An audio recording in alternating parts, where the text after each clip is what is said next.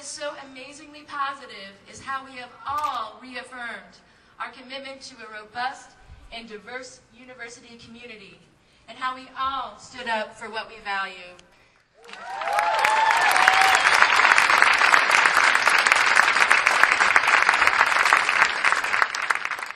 We're only 2 months into this administration. This is what's happened already, 2 months in.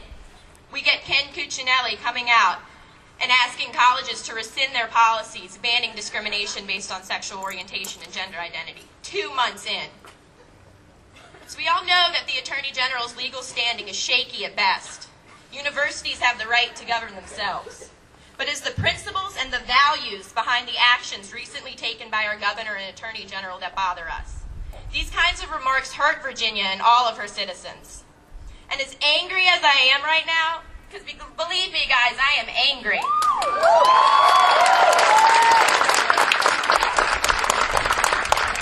This scene in front of me warms my heart though. I like to see young people activating, organizing, and rallying together. That is what we need. We will stand up for what is right, and we will make our voices heard. As we said in the hippie days, and yes, I am one of them, I was there. Question authority.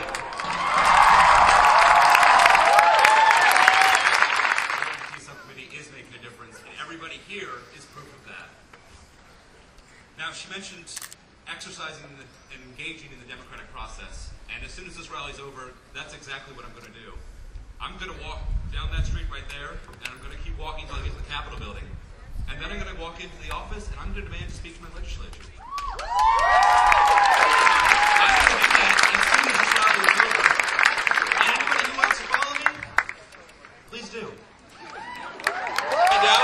And I'm going to tell them my opinion of this letter. I'm going to tell them my opinion of discrimination. I'm going to tell them my opinion that VCU is not a place where you can bring bigotry and expect not to be challenged.